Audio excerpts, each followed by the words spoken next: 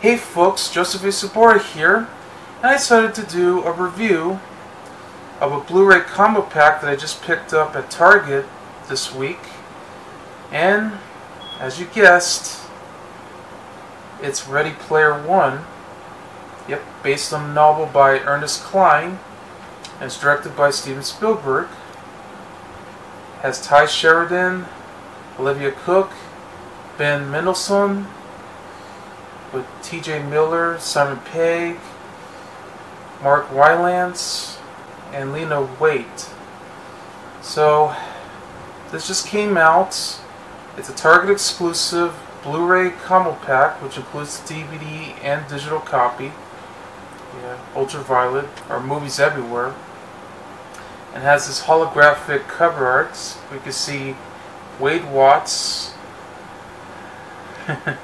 and wearing the Oasis virtual reality, and turns into Harbison, the character that was his avatar and looks exactly like Quicksilver from the X-Men movies. So it's really cool. And you can see the back right here, even the spine. And this cover art. Let's see if I can try to open this. I don't usually do those unboxing Blu-rays, but I usually just open it to just show you exactly what it looks like. Anyway.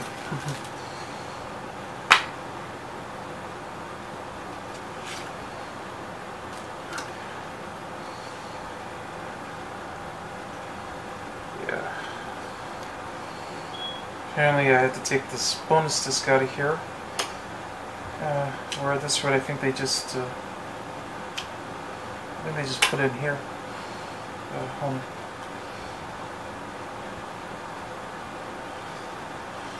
Yeah. I hate when they do this. So by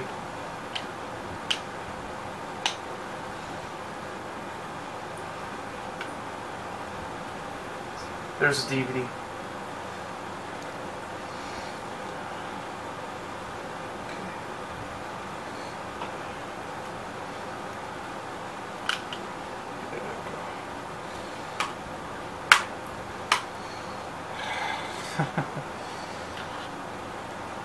So that's what it looks like already. And I really enjoyed this film. It was wonderful when I saw it in theaters back in April. I just did a movie review on this, so just so you know. And the bonus disc features the Ernest Cline interview, where he basically sets the a behind-the-scenes set tour, and it just shows all this other stuff that's included. So, while the rest just has all the other special features included. So it's cool. So this is the set to pick up if by any chance if it's included at your local Target, because sometimes Target will carry just the standard edition without the bonus disc, and there are DVDs that does include the bonus disc as well as the 4K Ultra HD version that also has the same cover art as the Blu-ray version that also includes the bonus disc. So each way you pick, I mean, this costs $24.99 for this Blu-ray, but the other one costs $29.99. So get it while you can, because they're going pretty fast. Also, the Blu-ray should definitely have a stunning picture quality for it, so it looks even better. And I bet the 4K version will do the same, but it'll have the HDR. So the image will be even more stunning than ever. But I'm already fine with this, so I'm cool. But I love the movie. Once again, I want to talk about my favorite moments. that I forgot to mention in the review because I just didn't want to spoil it too much. but I'm going to mention it anyway. I love the scene where Parvizin, along with Ake, Optimus, they even IROC or whatever, they actually went straight to the set of the movie The Shining. Yes, the Stanley Kubrick version, that is, which I know Stephen King hated it. Well, we get the idea, because it's based on his novel. I love the moment where they actually went inside just so they could find the key that's being hidden somewhere. And when Ake went inside, some of these other scenes where when they open the elevator, the blood starts to rush around, just like in the movie. And of course, the bathroom scene where, well, in the movie, Jack was about to grab the axe, and it's about to, smash it all the way in, trying to smash it all the way inside, and was ready to go after his wife. And this is where he says the line, "Here's Johnny." But this one's done differently. So, I also love the moments with Parvizin and Optimus when they were dancing around at the club.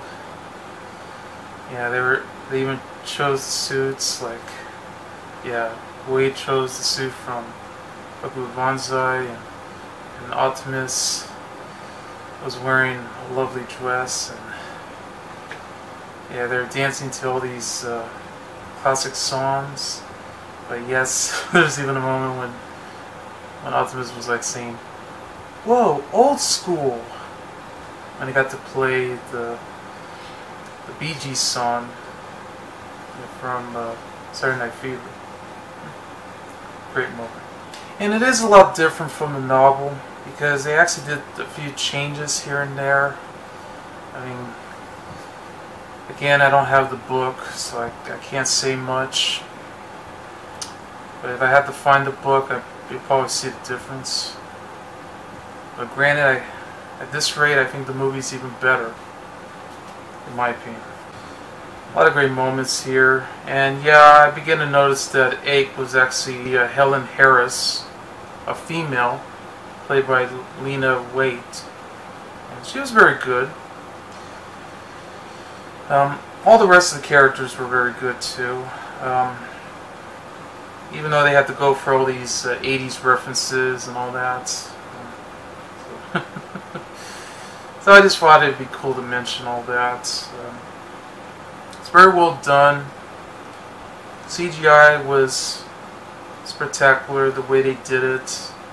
The only thing I didn't like, however, was they put in the Teenage Mutant Ninja Turtles from the Michael Bay versions, when they should have just put in the 1990 versions. So that was one of the biggest mistakes.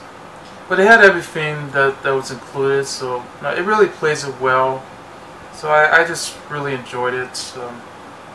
Can't wait to watch this again on this Blu-ray, and I'm just so glad I finally own it. So anyway, that's my Target exclusive Blu-ray combo pack review of Ready Player One.